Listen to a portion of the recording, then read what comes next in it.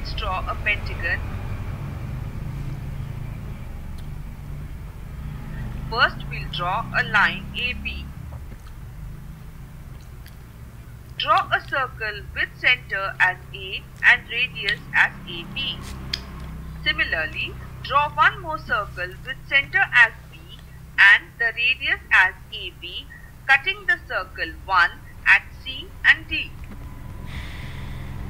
Next, draw an arc with center as C and radius as AB. The arc cuts the circle 1 and circle 2 at E and F respectively. Then, draw a perpendicular bisector of line AB which cuts the arc EF at point G. Draw line EG long enough to cut the circle 2 at point P.